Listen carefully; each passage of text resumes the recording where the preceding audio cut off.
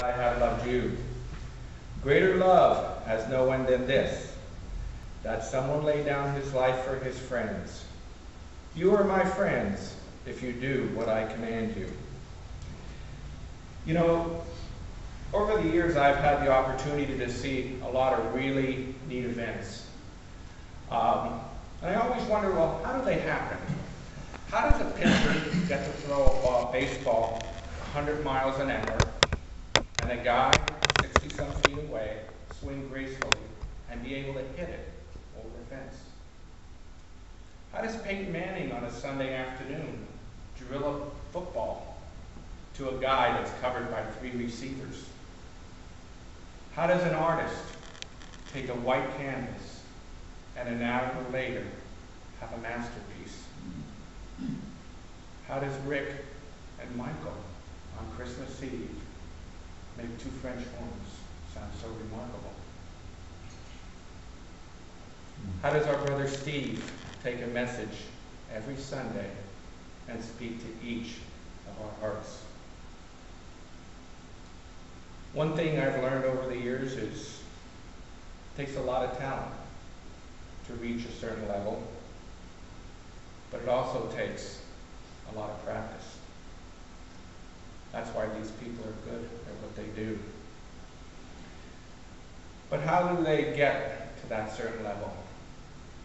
People are usually excel at a certain level when no one is watching. All that practice time. Their performances are a result of all that practice. But that practice takes sacrifice. And that's what we're here to talk about this morning. The sacrifice of time. I take a walk usually every afternoon with the CFO of my company. The man is a brilliant man, intellectually and financially. As a matter of fact, a couple months ago, he was walking with me and he says, "Scott, you know, I'm at that point in my life. I have more money than time left." He's a wise man. But he's wise in saying that it's time that's important now in our lives. When we reflect on what happened 2,000 years ago, Jesus gave 12 men 3 years to learn about the sacrifices. He taught them what God wanted them to know and would change the world forever. But not only did he tell them, on that Good Friday, he showed them what the sacrifice was really about. He gave his life for their sins. He took the time to teach his disciples, but he took the time then to die for us and give us a new life forever. And that's what we're here to celebrate this morning. I don't think any of us here this morning, even remotely, and I don't think any of us even think we could understand what that sacrifice truly entailed. How much pain, how much suffering for the sins of the entire world. How much that must have cost. But yet, this morning we celebrate what our Lord and Savior has done for us. I think the one thing he wants for us to do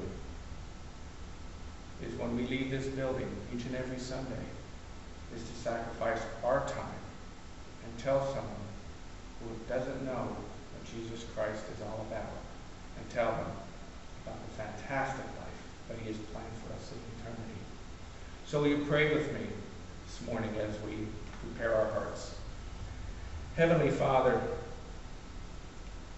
we know time is not something we'll have forever on this earth.